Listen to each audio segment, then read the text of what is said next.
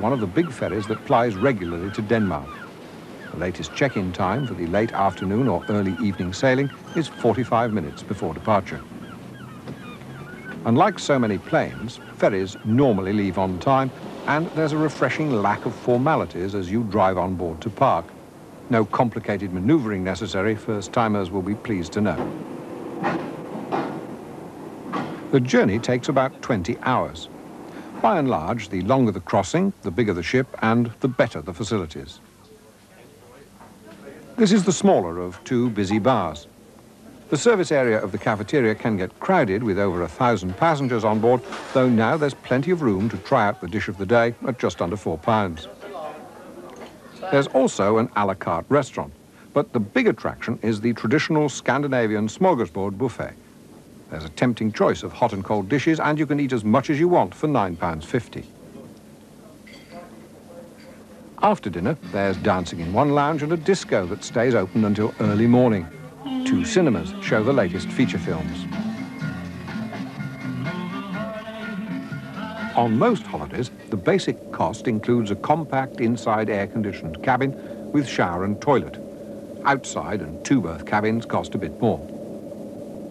For travellers on a budget, cheaper couchette accommodation is also available. The voyage here is part of the holiday, more like a mini cruise than a ferry crossing.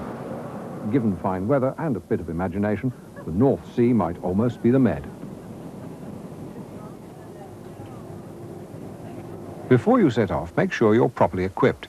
You'll need to take a warning breakdown triangle, your license, of course, a green card comprehensive insurance if you're not already covered, and headlight converters for driving on the right.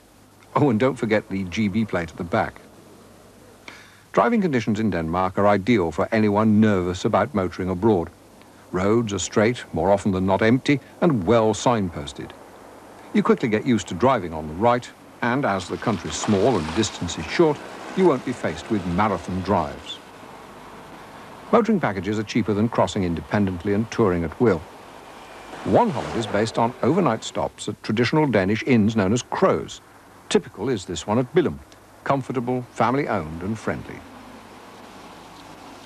A 7-night motoring package with 2 nights on board the ferry and 5 nights at a traditional Danish inn costs from £217 to £227 per person from Harwich or Newcastle, based on 2 people going together.